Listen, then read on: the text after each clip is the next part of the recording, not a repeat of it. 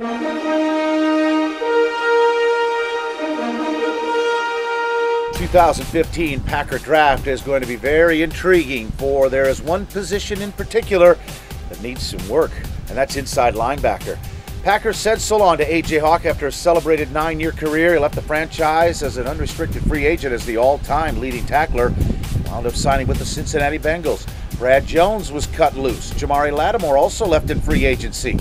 There's not much left behind them. Sam Barrington's the incumbent inside backer. Oh, they moved Clay Matthews last year to the inside, and that helped trigger the defensive surge in the second half of the season. But will he stay there? Look for Ted Thompson to look inside early and often in the draft coming up, maybe as soon as round one with that 30th choice overall. And there are several players that are going to be worth looking at. Vic Beasley of Clemson, for instance. Benaric McKinney of Mississippi State, Eric Kendricks of UCLA, and maybe Denzel Perryman of Miami are all possibilities for the Packers to shore up that hole in the middle of that Packer defense.